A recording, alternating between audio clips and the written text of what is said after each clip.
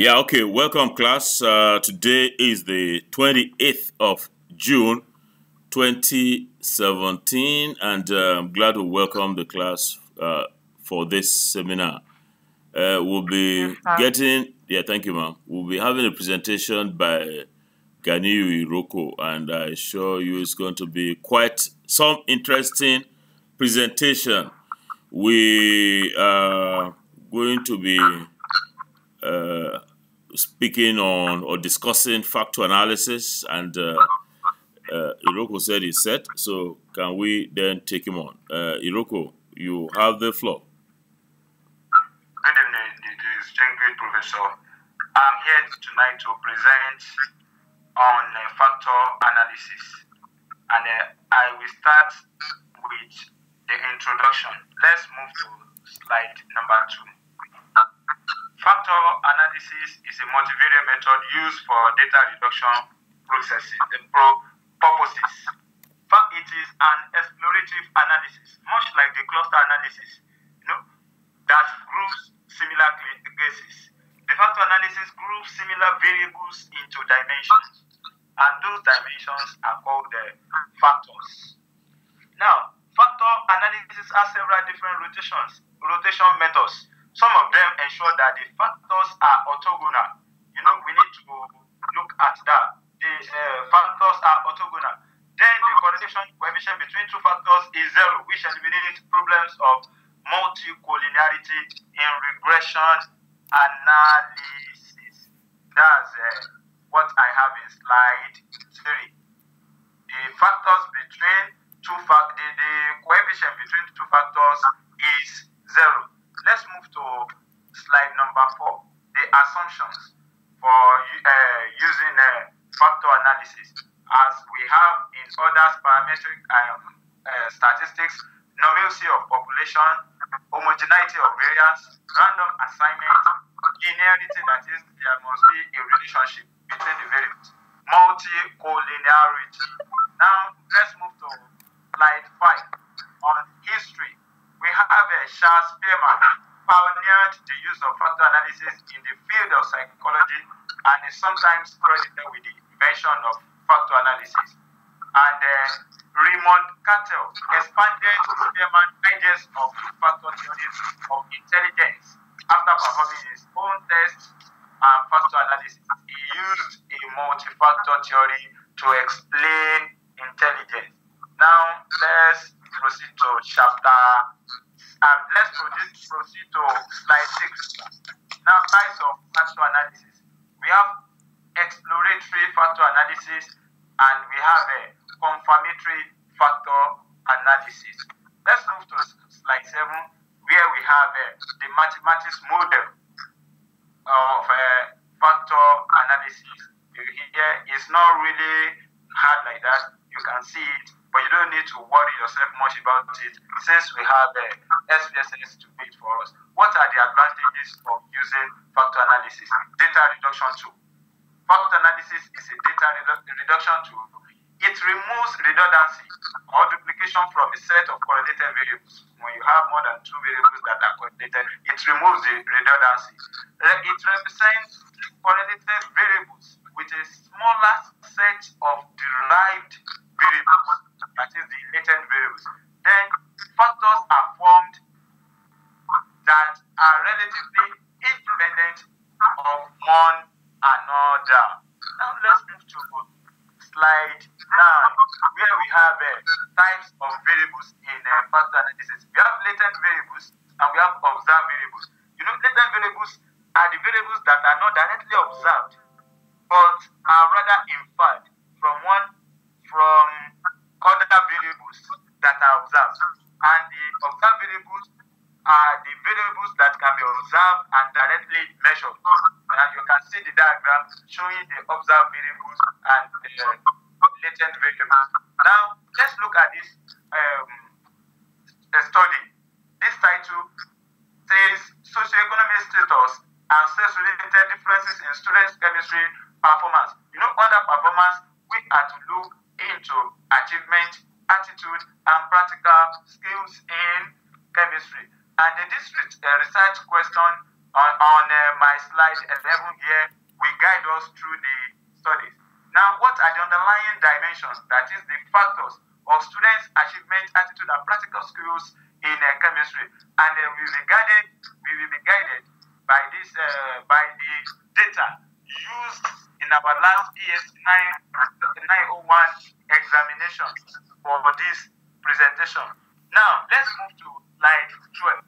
We want to use SPSS to compute our factor analysis. And what you will do, we have once you collected your data, you can key in your data into word processing, or you key in it directly into SPSS. You have the two ways, any of the two. Now, if you use a word, you need to copy it and paste it into your SPSS. Label the variables for identification. Then you follow the ways.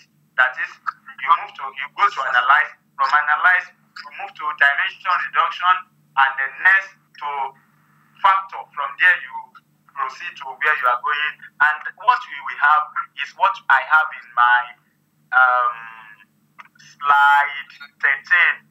Slide 13 shows the data, and the slide 14 shows the step from analyze to dimension reduction and to factor. And this is what we have.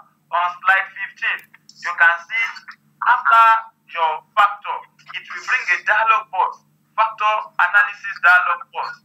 From there, you can move. We are to measure the achievement, attitude, and the practical skill. You move them into variables, and they are the right edge over there. We have other sub-edges. We have descriptive, extraction, rotation, scores, and others. Let's be taking them one by one. In a descriptive dialogue, you need to add a few statistics for which you must verify the assumptions made by the factor analysis.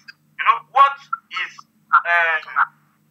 compulsory there is to we need the assumptions we need. You need to conduct your KMO test of sphericity.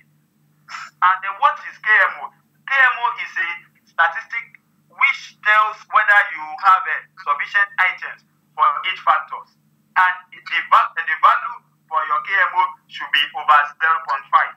And then Bartlett test also is compulsory. It is essential for you to conduct. It is used to check the original variable, whether the original variables are sufficiently correlated. Then from there, we move to the next slide, which is the descriptive dialog box. And you can see there, we have a lot of other options there. You can pick the one you have. That is where you have KMO and... I think that's the one. That's the one we just finished. Can you move further? That's the one we just finished. You've done this. Yes, go ahead. Then we move to extraction dialog box. In our extraction dialog box, we have a method, and we have analyze, display, and other things where you can pick the one you like. In the SPSS can rotate the factors to better fit the data. The most commonly used is varimass. I think we can see that in rotation method dialog box. We have varimass, we have equimass, we have quantimass. Any of it, the one that you want to compute, you can pick any of them. But for me, I picked varimass for my own data, for my own computation. From there, I move to slide 19, which is options dialog box. In option dialog box, you can manage how missing values are treated. It might be appropriate to replace them with the mean, which does not change the correlation matrix, but ensure that you don't over-penalize missing values. The last step will be to save the result in the score dialog box. But before you do that, let's move to scores dialog box. If you click on save, it gives TP methods, regression, and others. And you pick any of for me. I picked regression. Then you press continue.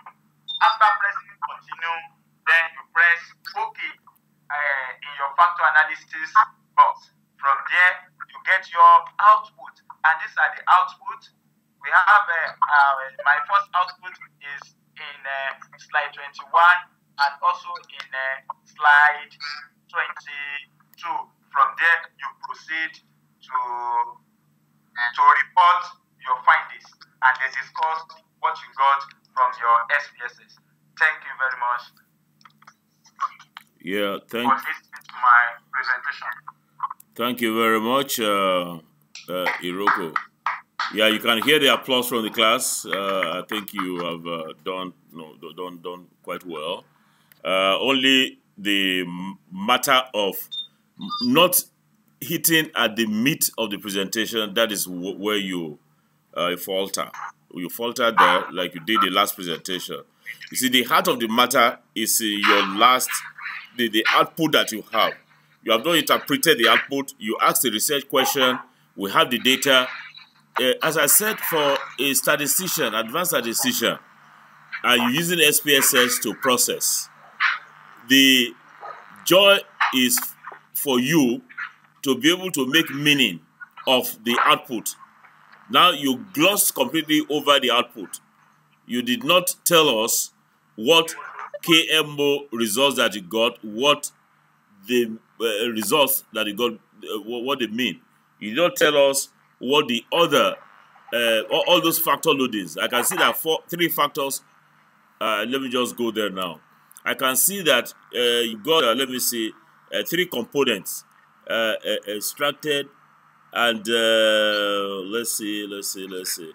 We're not able to see the eigen values of the components that you selected. You only, oh yeah, that's the initial eigen values and the percentage variances. So you needed to explain to us what this particular table means and what this component score coefficient matrix means. You needed to explain all of that before just jumping to the conclusion. So I'm sure that when we meet in class, we'll be able to get better explanation of this. So that's just my observation on your wonderful presentation, which is very clear, so clear. Clear in terms of the lack of noise at the background, and clear also at the initial stages of the slides that you presented. So let us take comments on the presentation. I'm going to go from my the right of my screen to the left, Shaibu, followed by Omoraka Faith. Shaibu, you have the floor.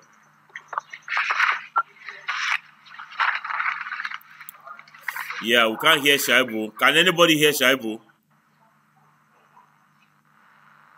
No, sir. The others are not answering. No, you know, if any other person is hearing him, let us know. Is anybody hearing Shaibu? Not at all, sir. Okay, that's fine. So Omoraka Faith, after that, Mary Olanyoju. Yeah, Omoraka Faith, yes. Okay. Thank you, Dr. Iroko. You mentioned something about I heard you say orthogonal. And I know orthogonal has to do with right angle, rectangle. Good. And on slide 9, I just want to ask, did you use Amos? And I can see some circles and some rectangles there. So I want to know, one, did you use Amos to get this result you have on slide 9?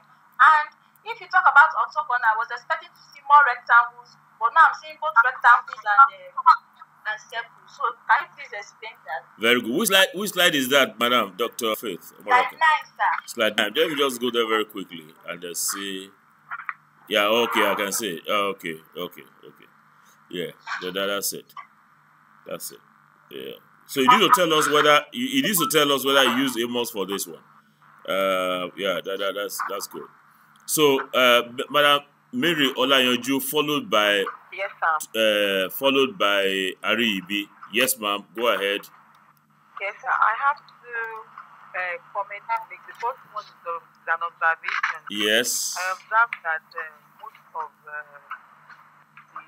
demonstrations on the CSS, they are too small such that we need to really Can you study speak a little bit louder? Can you speak a little bit louder, madam? I know it's 9:30 p.m. Yeah, well, I can. Yes, sir. Yeah. Yes, and so I'm saying for the demonstrations that we have done some of the demonstration slides from like 30 down upwards. Yeah. So I would just have appreciated that if the slides were too enlarged, Okay. especially slide 14, 15, 16, 17. Okay. They are small that you need, because normally if you go through the slide, it should be explicit. Instruction should be so explicit to the extent that you can just follow the instruction from analyze what the next thing. But I couldn't get them. I couldn't get the steps of the SPSS because they were so tiny. Okay. That is one. Yeah, that's fine. Yes, I also want to join Dr. Faye saying on slide 9 was the diagram there, was there an output of Yeah, that's it. diagram on Yeah, slide he's going to 9? answer you on your on the question of the size of the diagrams showing the process. In my case, I can see the thing very clearly.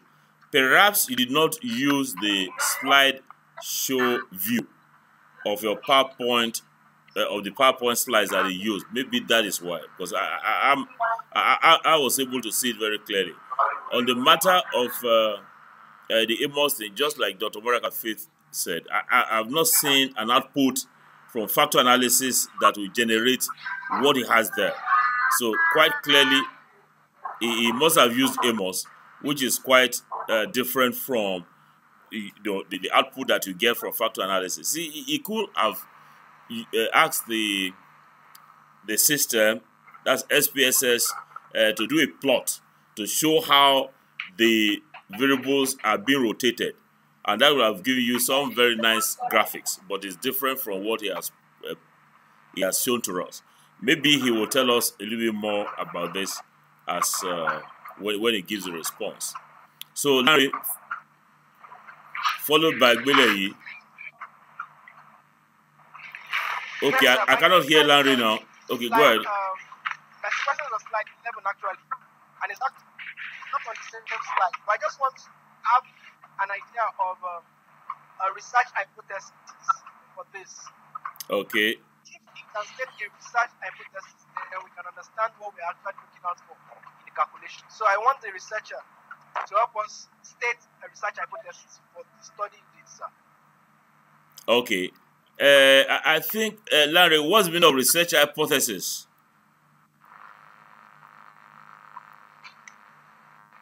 A research hypothesis in the sense that there will be no statistical. Okay, just say no. Okay, no, that's fine. Just ask the researcher to state a hypothesis, not research hypothesis. Research hypothesis can either be null or the research hypothesis.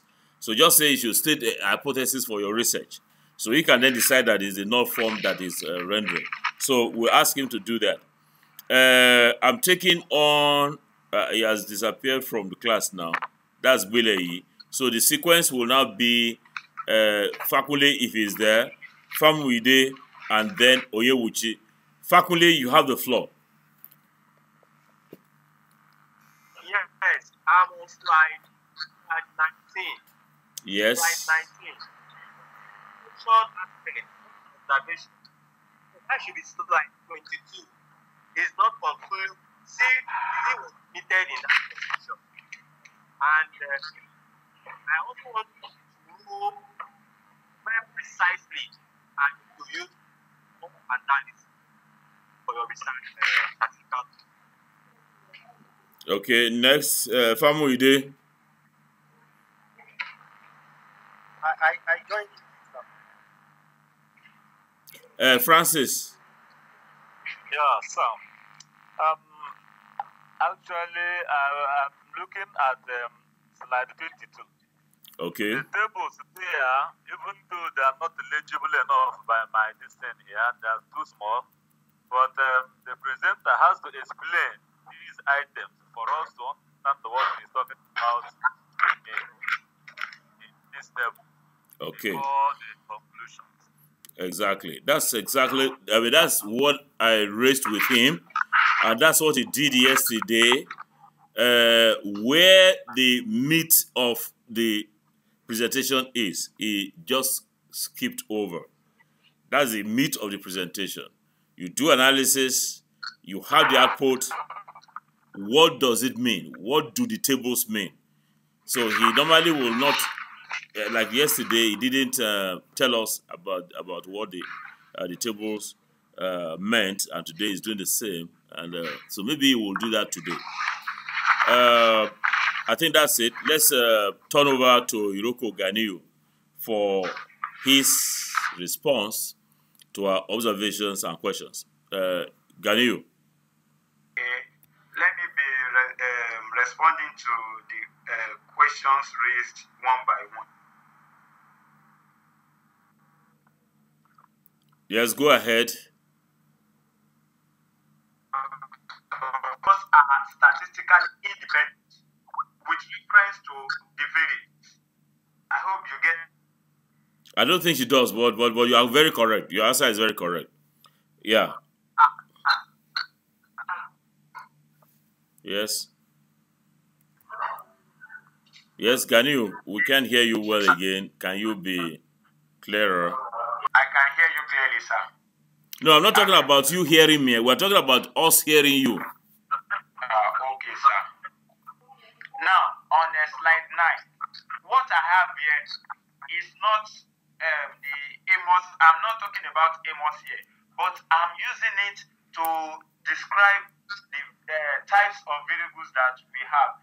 You know, if you look at the observe, look at the arrow showing the observe, those are the factors, those are the variables that you have. Those are the variables that you have. And then those variables, the factor analysis. Yeah. Go ahead. Yeah, yes. Yes, Iroko, we're listening. Is variable. It's not the output here looks like that of path analysis or Amos. I'm not talking of Amos. I'm just using it to illustrate the observed variables and latent variables. No, that's fine. No, that's fine. Listen, I think you missed the point they're asking you. Is this this figure generated by factor analysis or by Amos? By Amos. That's what they're asking you now. And your answer is by Amos. This is not, and Amos is not part of factor analysis. So you've just told them that there are fears about this being Amos. You have allayed their fears that this is actually Amos. Yeah, very good, wonderful. Go ahead, please. Okay. Understand that I use it to illustrate the latent variable. The null hypothesis for the research question raised. Yes. You can put it this way. Is there a statistically significant difference in the underlying dimensions of students? Yeah. So, okay, I think it's now time to bring the class to a close and to appreciate you all for a very, very, very wonderful seminar today, the 28th day of June 2017. We thank Iroko Ganiu for the excellent presentation and Thank you, sir. wonderful. Francis, Bileyi, Johnson, Fakunle, Olanrewaju Aribi, our class captain, Dr. Mary Olanreju, Dr. Moraka Faith, and Shaibu that making efforts to communicate with us, and the others who are able to join us. I'm looking forward to see you in class tomorrow. It's at 1 o'clock, and it won't last. I will have just about 30 minutes, to discuss that matter with you. So, okay, till tomorrow. If you're able to make it to class, bye-bye. But let's find out those who are presenting tomorrow. Landry or Bile, who are those that are presenting tomorrow? So tomorrow we're looking forward to having our session on non-parametric statistics, and we trust that the class captain, that's him here, Olanrewaju Aribi, will be presenting. Recall also that tomorrow, Larry, you are bringing your birthday cake to class, aren't you? Yeah. All right, bring your birthday cake to class, and we'll take some nice picture. We'll take just a second. We'll take a nice picture with you. So until tomorrow, class, it is good night. Bye bye. Good night, sir. Bye bye. Bye bye. Thank you. Thank you very much. Thank you very much.